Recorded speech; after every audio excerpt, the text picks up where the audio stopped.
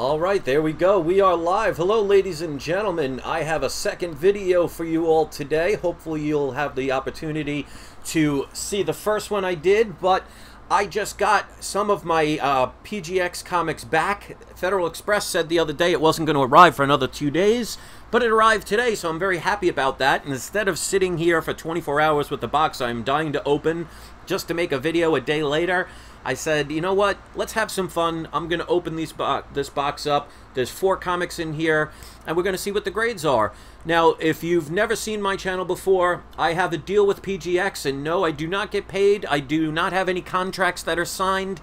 I made a deal with PGX. I tried to do it with CGC and CBCS, but they never responded, where I contacted them and said, you know, if I do a little ad on my channel, which has a link in the description and also a discount code, if I do a little advertisement for you guys, can I send in some books? And PGX was the only one that allowed me to do that.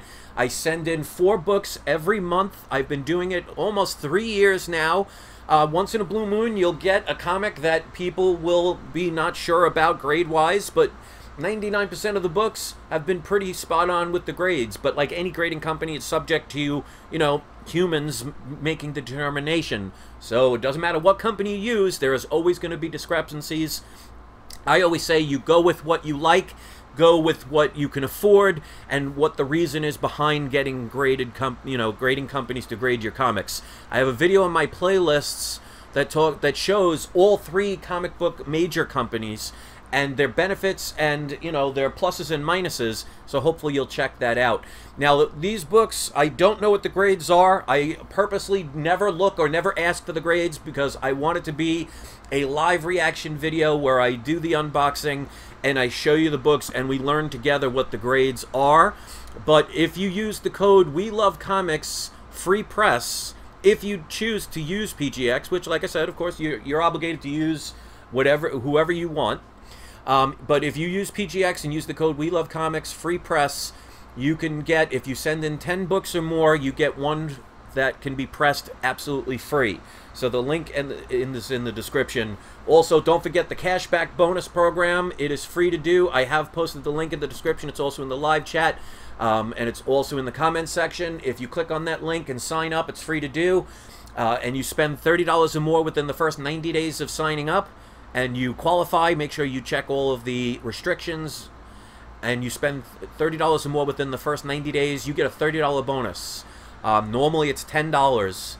So this is good until the end of the year. So if you haven't signed up, please share that link, because I do get a one-time referral fee if you click on the link, sign up, and spend the $30 or more. If you just sign up, you get nothing and I get nothing, and how does that benefit any of us?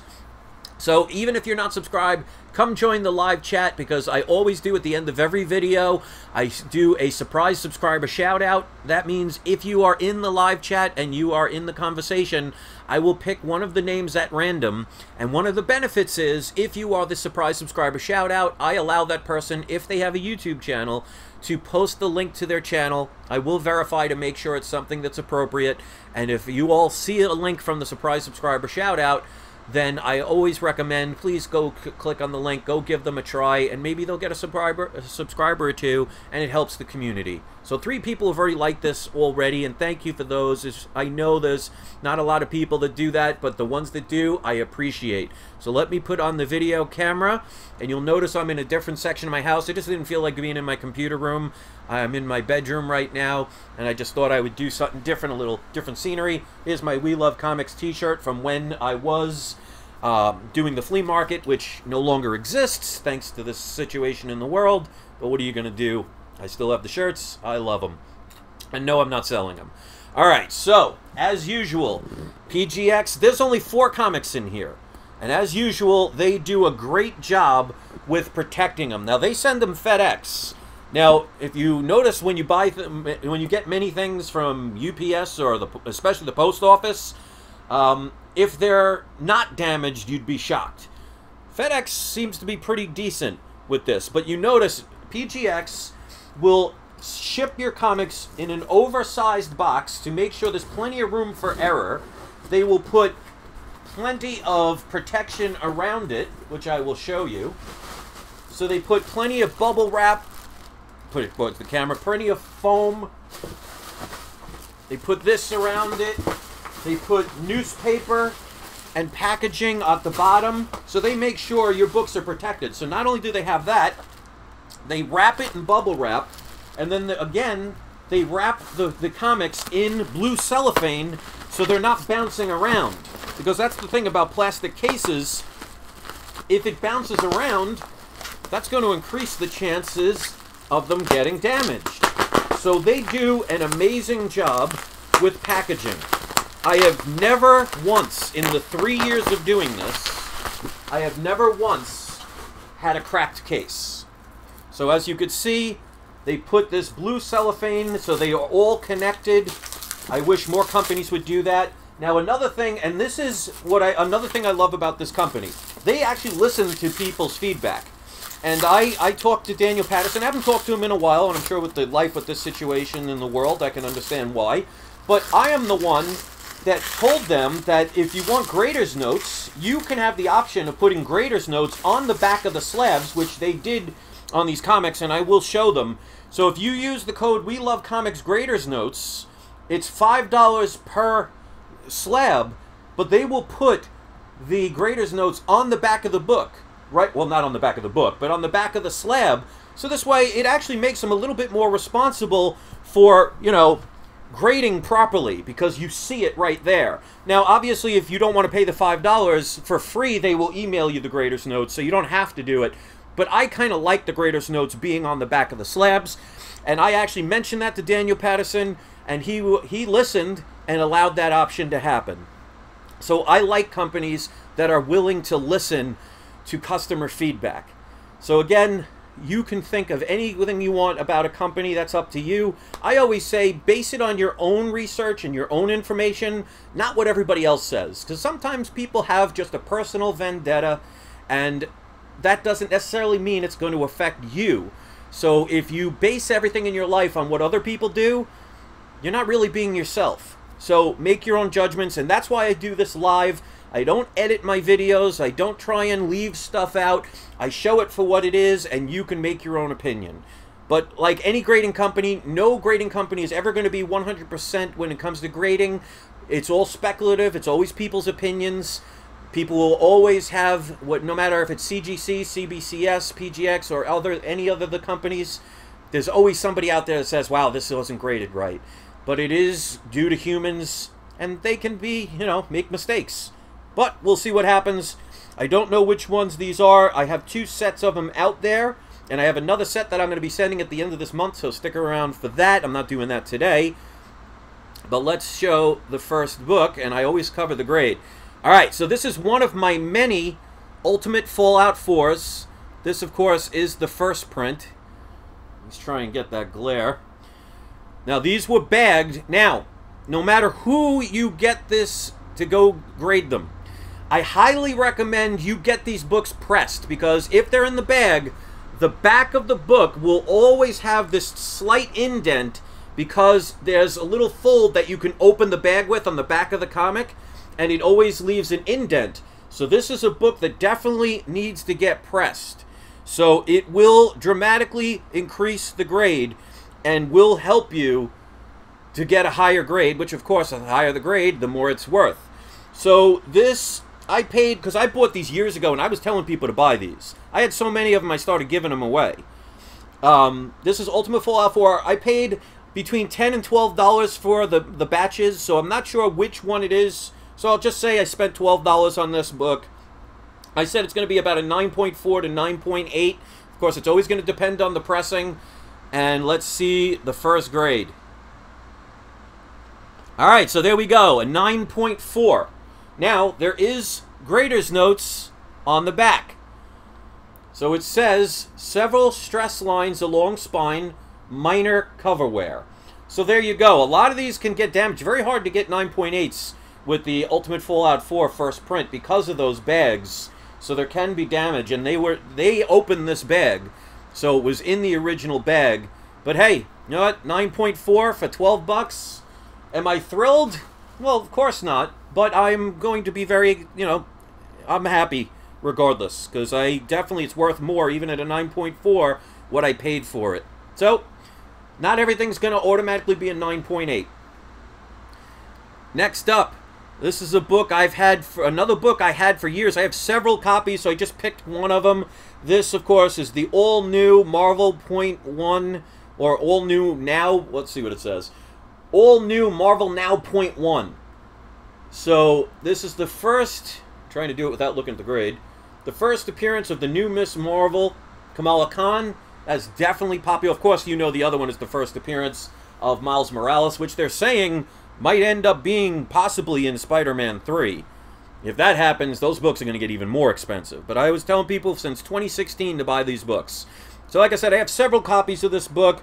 I don't remember what I paid. I think I paid cover price or maybe a few dollars over that, because I bought these years ago. I didn't buy them, you know, directly off the shelves, but I think I bought them like a week after they came out or something like that. So I probably spent less than $10 for all of these books. So again, I don't really care about the grade, but of course I would love to have the highest grade possible. I said this book will be, again, about a 9.4 to 9.8. Let's see what we got. And again, 9.4. So there you go. There are some greatest notes. So it says several stress lines along the spine. Minor spine crease on back cover.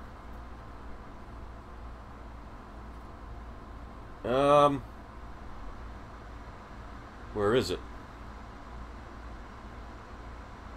Okay, barely on the bottom. You can't even see this. There's a little crease right there, but definitely warranted a 9.4. Again, it's not a 9.8, so I'm a little disappointed on that, but considering what I paid for it, it is what it is. So you could see, you know, based on this, they're not just giving me high grades just to give them to me. 9.4s seem very fair for those books. I'm not worried because of the fact of what I paid for them. Alright, so we got two more. So let's just randomly pick one. Alright, so this is one of my Amazing Spider-Man number 15s, which they have rumors at this point. It's still rumors because anything can change. But this is the first appearance of Kraven the Hunter. I have two copies of this. This is a lower grade book, but like I've always said, low grade is better than no grade. I paid a decent price for this. I paid only $169.12. I bought these back around 2017, 2018, so before any of the rumors ever came out. Because in my opinion, anywhere from Amazing Spider-Man number 1 to Amazing Spider-Man number 20, other than two exceptions, you really can't go wrong. There's a lot of major first appearances. Now, Kraven of the Hunter isn't up there, but he's up there. He's definitely not in the league of, like, Goblin and Venom and Doc Ock, for example. But he's definitely known, and he'll be a lot more known if he ends up in the Spider-Man movie. But we'll see what happens. I predicted about a 3.0 to a 4.0 with off-white pages. I didn't mention the pages in the other two, because with new ones, they're going to always be white pages, and that's what they were. But I paid, again, $169.12, and that always includes shipping and handling. I said about a 3.0 to a 4.0. Let's see the grade. And there you go, 4.0. So very happy with that. Grader's notes say, multiple stress lines along the spine. That's to be expected with an older book. Means it's been read, because back then people bought them to read them. Moderate cover / edge / spine wear, and a minor spine roll. So that absolutely will qualify for a 4.0. Off-white pages, what did I say? I said off-white pages, so I was actually right for once. But as you could see, this cover looks beautiful. And I'll show the back. There's no tears, no major rips or anything. Just, you know, a loved book that somebody probably read several times as a kid. So I'm very happy with a 4.0 with this book, especially if he ends up in the movies. And I have a second copy, so it'll probably be about a 3.0 to a 4.0 range. And there we go. Alright, so last but not least, this one was the book I had to send in to get regraded. Now, I made the mistake of not looking in this book. And what happened was, it didn't come back restored, which a lot of people complained about, until I cracked it open to find out that it wasn't a replacement of a page that they put a copy of. They just, for some reason, added a copy of the first page, and I didn't open the book to look at it. So that was my fault. So you can actually see that the Hulk was cut out, but in that original one, you could see the Hulk there because they took an image of the cover and the first page and just stuck it in there. So they were actually right. It was not labeled as restored because there was nothing restored. They just added a copy of a page. So that was my fault. So I got this regraded. Now, of course, this is a lower grade book. I paid a total of, where is it? $679. And I added that because I have to spend the shipping to send this because they don't pay for my shipping to send it. I said it's about a 1.8 to 2.5 off-white pages. Even if it ends up at 1.0, I'm still doing good. But let's see. Final grade for the Avengers #1. A 1.5. Alright, so there you go. It's actually lower than what I predicted. So it does have somebody traced on the Avengers with blue pen. It does have some tears. They drew a beard on Thor. There is the cutout. So this is a lower grade book, but definitely will qualify under a 1.5. And they said off-white. What did I say? I said off-white to white. It's off-white. So, of course, you know, there's no first appearances in here, but it's the first appearance of the Avengers. So let's read the detailed grader's notes. So we got multiple stress lines along the spine, significant cover, edge, and spine wear, which is to be expected for such a low grade. 2.75 inch by 2.75 inch piece cut out from the cover. That's this circle right here, where whatever kid owned this liked the Hulk, and he cut out the image, probably put on his notebooks for school. The piece cut out from the front cover, multiple spine tears, which we've seen, 8-inch tear on the back cover, multiple edge tears, and a weak spine. Now, I did make sure when I sent this in, I let them know that the spine was weak, and I wrote on the back in tape to let them know to be careful taking this out. So it always pays to be able to be informative, because they're not going to know. And if they just pull out the book, because they don't care about it as much as you do, and even if they damage it, they could just say it got damaged in the mail. I mean, that's one of the things I've heard from some of the other companies, where books get damaged, and they basically just say, well, it was in the mail, or, you know, it just happened, and they don't take any responsibility. Well, if you know, for example, a staple's close to popping, and you don't write that on the back to let them know, how are they going to know? So the more information you give, the better. So I am very happy with a 1.5 for this book, especially since I paid under $700 for this book. And a 0.5, now of course they have it based on CGC, 0.5 of this book is about almost $1,000. It'll be even higher when they do the next Avengers movie, if we ever see a movie again in our lifetime. So I'm very happy with what I paid for this book. I am very happy with that 1.5. It's lower than what I thought it was, but it goes to show that they're not just trying to give me great grades that are not, you know, that are not what they're supposed to be. Now, again, every now and then you're going to get a book where you might question it, and that will be every company. So either you attack all companies for making those mistakes, or you attack none of them. But if you only select one or two, and you let the others have a free pass, you're not really helping companies become better. So I'm very happy with these books overall. No 9.8s on the new books, but none of them are restored, which I'm happy about. And they graded this one the first time absolutely right. And that's why I say so many people want to hate on PGX. You should see some of the comments that were left that I had to delete. Where people are like, oh, there's a page added, that has to be restored, and they missed that, and it shows that they're blah, blah, blah. Well, it ended up they were right because it wasn't a replacement of an original page. Every original page in this book is here. It's just they added a copy of it for some reason, and I was basically too stupid to check the book. That's my own fault. But that does not make it a qualified book. If somebody decided to put a copy of a page that doesn't replace the page, in other words, if the page is still there and they just happen to put a color or black and white color, that makes sense, a black and white copy of that page, that's not restored because you're not restoring anything. So they actually did it right, and that's why I like to do this live. So that was my mistake, and got a 1.5, very happy with that. 4.0 for Amazing Spider-Man 15, and 9.4s for the all-new Marvel Now .1 and Ultimate Fallout 4. Very happy overall, considering the prices I paid for them. And that's the 4 comics. So you got to see it live, so you can make your own opinions. You let me know what you thought about these grades. I think they are absolutely fair and pretty much spot on. And they're not trying to give me, 5.0 for an Avengers #1 that did not deserve it. And not for nothing, if it was a 5.0, I would have taken it out of the slab. Because I am not going to be one of those people that says, well, I'll take it when it's not justified. So, thanks for listening, everybody. I hope you enjoyed this video. I have another video I did earlier today of a book that is already now on sale. Hopefully you will check that out and see if it's something that you want to add to your comic book collection. I want to thank the 18 people that were kind enough to hit the like button. I always appreciate you guys doing that. Please sign up for the cashback program. It definitely helps me, and it helps you at the same time. And I want to do today's surprise subscriber shout out. So that is going to go to Pamela Lewis. You are today's surprise subscriber shout out. So if you have a YouTube channel, you could post the link to your channel in the comments section. I will have to approve it first just to make sure it's not anything that's inappropriate. And if anybody sees that, please go subscribe. And they wrote, what did it cost you to send them?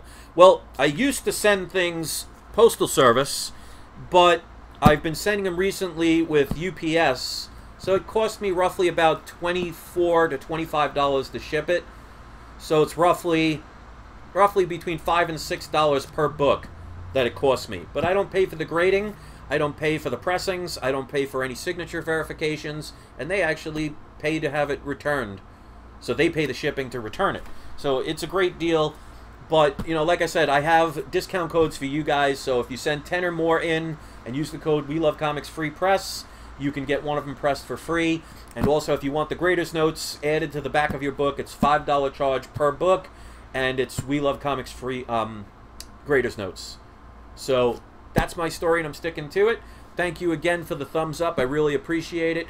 Hopefully you will subscribe to my channel if you haven't.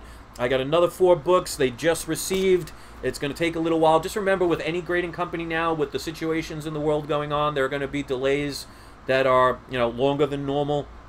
So this took about a month and a half to get back, but, they came back safe, and I'm very happy overall, so I am not about to complain. So thanks for watching, guys. Hit subscribe if you haven't, and don't forget, it is not you, it is not I, it is We Love Comics. You all enjoy the rest of your day, and I will see you next video. Thanks for watching, everybody.